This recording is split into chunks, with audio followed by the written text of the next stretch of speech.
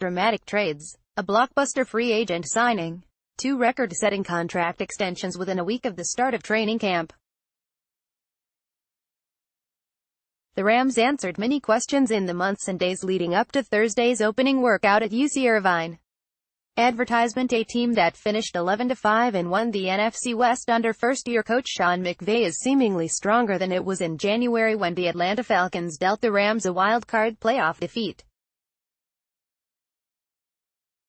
The trades for cornerbacks Marcus Peters and Aqib Talib, the signing of defensive lineman Ndamukong Suh, and the extensions signed by receiver Brandin Cooks and Todd Gurley positioned the Rams for short and long-term success. But the Rams, despite Super Bowl buzz, still have issues that must be addressed before the Sept. 10 opener against the Oakland Raiders on Monday Night Football. Here are a few questions the Rams will try to answer during training camp. Rams defensive end Aaron Donald, center, smiles with teammates on the bench during a game against Seattle. John Froschauer, Associated Press. Will Aaron Donald show up? It's becoming an annual rite of late July. For the second year in a row, the star defensive tackle did not report for training camp and is officially a holdout. Donald, a Pro Bowl pick in each of his 4 NFL seasons, is due to earn $6.9 million in the 5th year of his rookie contract. He is believed to be seeking a new deal that not only makes him the highest-paid defensive player but also one that puts him among the NFL's most highly compensated players. Donald demonstrated last season that he does not need training camp to dominate. He arrived on the eve of the season opener, avoiding the loss of a game check, and went on to win the NFL's Defensive Player of the Year award.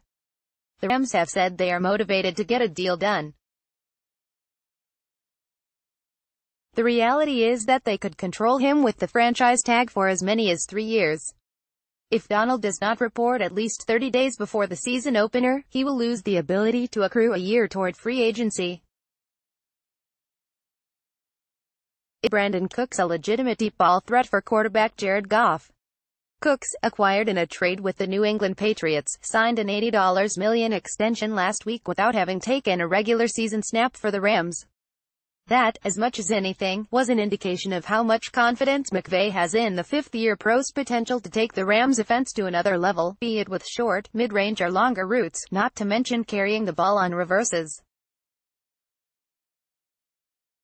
Advertisement. The search for that kind of player began last year when the Rams made a training camp deal for receiver Sammy Watkins, who proved a reliable unproductive red zone target but did not pan out as a consistent deep threat. The Rams let Watkins become a free agent, and he quickly established a new standard for receiver contracts. Cooks benefited from Watkins' departure and his deal with the Kansas City Chiefs.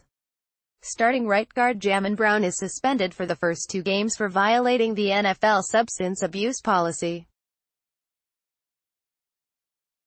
Rick Scateri, Associated Press. Can the offensive line maintain continuity without Jamon Brown? Brown, the starting right guard, is suspended for the first 2 games for violating the NFL substance abuse policy. It's not a good situation for the Rams, who saw the same 5 offensive linemen start all but 1 game in 2017, and not a great look for a 25-year-old player entering the final year of his contract. Austin Blythe could start in place of Brown, but offensive line coach and run game coordinator Aaron Kromer is expected to evaluate rookies Brian Allen and Joseph Noteboom, and second-year pro Aaron Neary as well. This could be the last ride for a line that includes 2 veterans on the far side of their careers and 3 players in the final years of their contracts. Andrew Whitworth is 36. Center John Sullivan will turn 33 in a few weeks. Left guard Roger Saffold, 30, and right tackle Rob Havenstein, 26, are playing for extensions. Is the linebacker core a weak link? The addition of Suh strengthened the defensive line, and Peters, Talib and cornerback Sam Shields upgraded the secondary.